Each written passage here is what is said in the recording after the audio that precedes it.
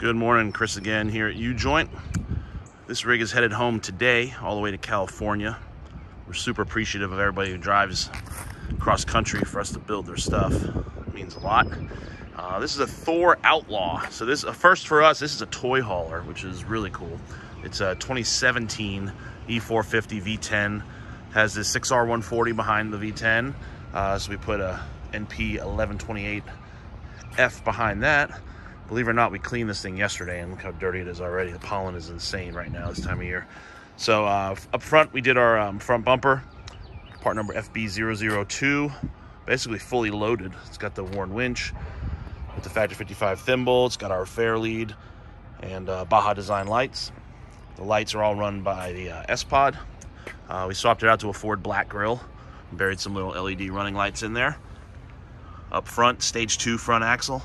456 gears, Detroit True Track, RSC upgrade. The RSC upgrade gives you all Dynatrack from the knuckles out. So it has the big 14.5-inch diameter rotors. Help stop these big guys. Single Fox 2.0s up front. All the usual suspects. 295/70 17 front Toyo mud terrain on a Pro Comp wheel.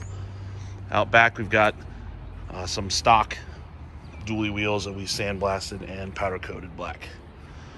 It's got the Hellwig sway bar in the back and front with our direct link mounts. Makes a big difference. And yeah, that's it. Not a lot of other goodies on this thing. Well, there you can see the big toy hauler door, which is neat. So yeah, I think they use this for motorcycle riding out in California, which is awesome. It's a 29H.